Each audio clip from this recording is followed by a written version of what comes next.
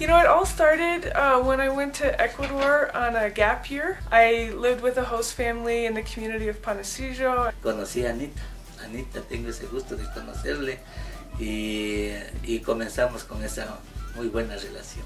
Que Anita vino muy joven a mi comunidad, a la escuela, a Tipillahuasto, a hacer sus prácticas voluntarias con los estudiantes. And I was really just amazed by how I was welcomed into the family and the community.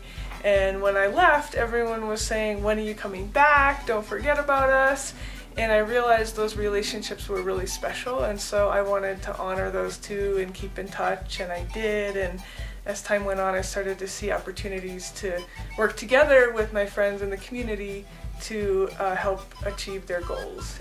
Y después de algunos años regresa a visitar a la comunidad y esta vez regresa con el objetivo de crear una fundación que ayude a los estudiantes a superarse y también en los trabajos comunitarios para que las comunidades sobresalgan también con sus actividades.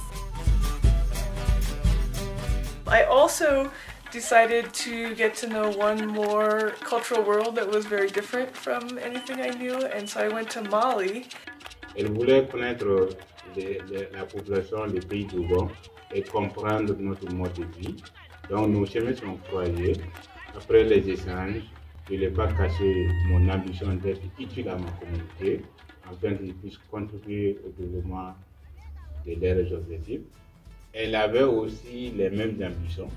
I have seen Tandana grow to the point where it takes lots of young people on trips and where it takes adults on volunteer ventures of all sorts, and where we really work with communities and community members. Many she has worked with for 15 years and work with them to help them decide on the projects they need and want and help them accomplish those goals. Moi, je considère comme une échelle de vente, c'est-à-dire que quand tu veux monter sur le toit, quand tu veux aller jusqu'au sommet, donc tu vas commencer à prendre étape par étape jusqu'à aller sur le sommet. C'est comme ça la Fondation Tandana vient collaborer, faire l'amitié, collaborer avec la communauté et échanger avec eux, faire ressortir les difficultés urgentes et commencer maintenant à accompagner la communauté. Maintenant, plus en plus, puisqu'on a commencé avec la collaboration, l'amitié, à réaliser les puits, les banques de céréales, banques de codon. Aujourd'hui, on est allé jusqu'à même la formation même des femmes. Ha crecido los estudiantes, ha crecido muchas obras que hemos hecho en las comunidades también, porque hemos extendido no solo en educación, hemos extendido en obras a las comunidades, a las organizaciones, de escuelas, tratando de ayudarles en lo que ellos han querido.